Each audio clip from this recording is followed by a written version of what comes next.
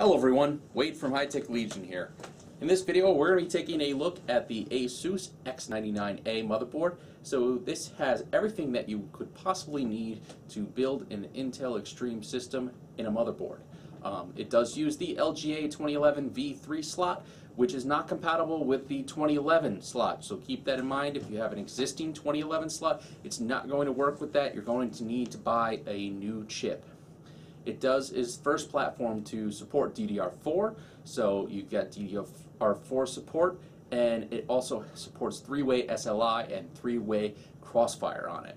It does have a Digi Plus VRM and support for up to 6 USB 3.0 ports and 8 SATA slots. It also has crystal sound with 8-channel audio support. So let's take a closer look at the board itself. I'll show you in a little bit more detail what it's got on it and where it's located on the motherboard, and then I'll also show you the accessories and the benchmarks for the board. High-Tech Legion, hardware and software reviews. Gaming, gadgets, and mobile. Plus, a ton of opinions. Subscribe now. So here we have a closer look at the X99-A board from ASUS. As you can see, it is a pretty board with white accents on it. Right on the back panel here, let's start with that, we have our BIOS flashback button, as well as 4 USB 2.0 ports, a combination PS2 slot, Intel Gigabit LAN, 6 USB 3.0 slots, as well as 5 connectors for your audio, for your 8-channel audio, and optical SPDIF. You have a gold line here that runs along the board here that separates the sound circuitry to help avoid EMI interference and distortion with the crystal sound too. You've got 4 PCIe 16 slots on this board with support for 3-way SLI and 3-way CrossFire. You have a Thunderbolt connector here, so it is Thunderbolt ready. 2 PCI Express 1 slots. M.2 with support for multiple lengths right here, as well as your audio connector, a COM port connector, power switch, reset switch, and LED indicators above them.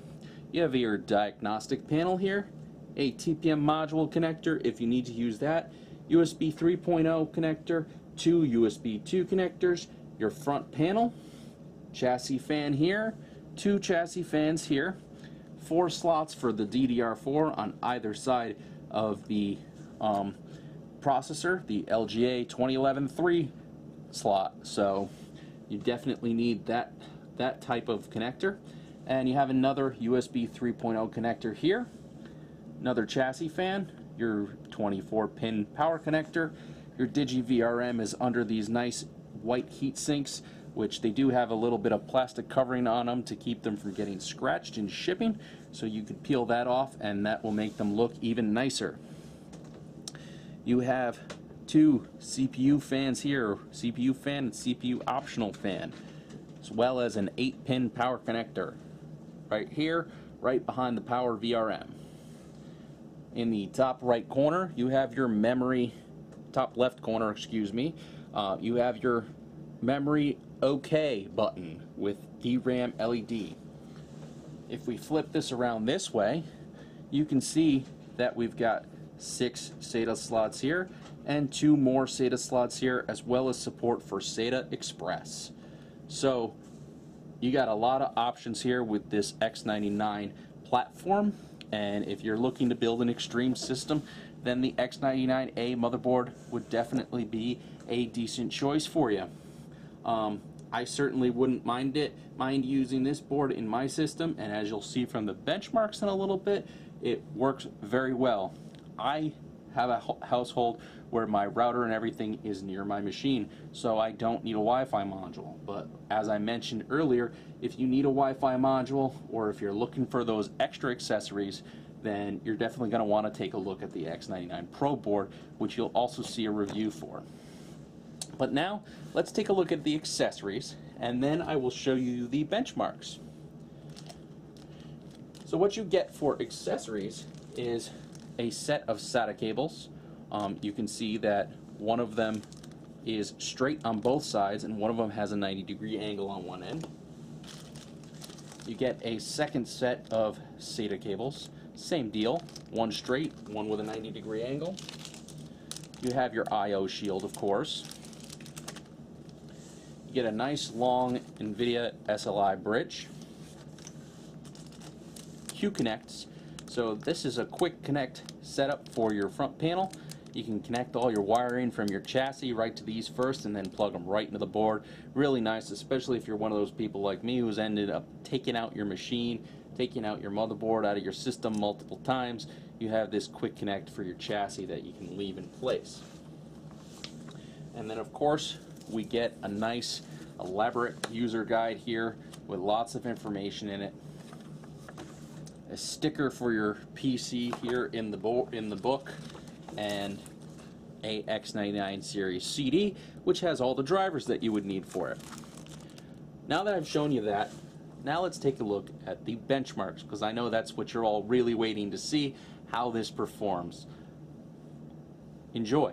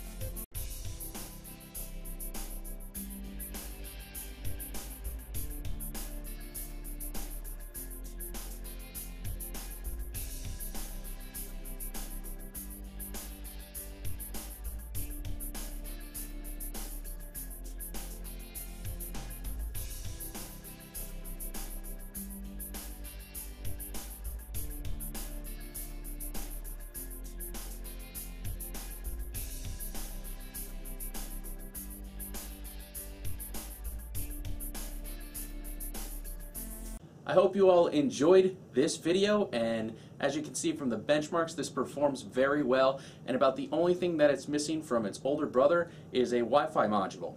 So if you really need Wi-Fi, you're going to have to look at the X99 Pro, but if you just want a basic board that can do everything that you need to do, the X99A is a great choice. You get a few less accessories, and you get you don't get the Wi-Fi built in, but other than that, it's a beautiful board, does everything it's supposed to do. So definitely please check out the written review at www.hightechlegion.com, and please subscribe to our YouTube, Facebook, and Twitter pages. Take care.